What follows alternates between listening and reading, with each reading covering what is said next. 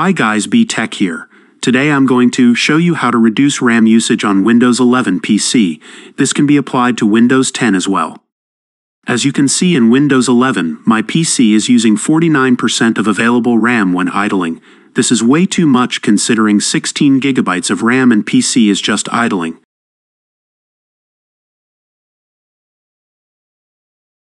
To fix this, first open the registry editor. You can type on Windows Search to find it. Now go to this path. I will leave the path in the description as well. Now double-click on the clear page file at the shutdown file. Originally there will be 0 as the value. Change it to 1.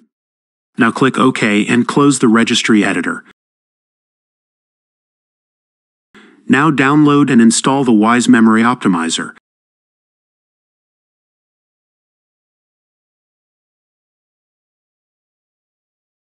Now if you are already using this Microsoft PC Manager tool, don't think that they are doing the same thing.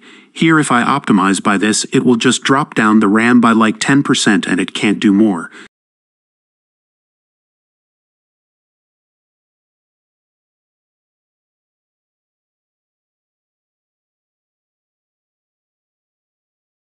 So download and install Wise Memory Optimizer, and enable all of these from the drop-down menu.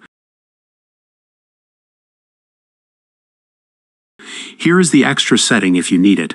Now click on Optimize, and that's just it. Most of the times this will bring down my memory usage to like 18%. You can try it yourself. So that's it for this video. If you find this useful, help me by subscribing.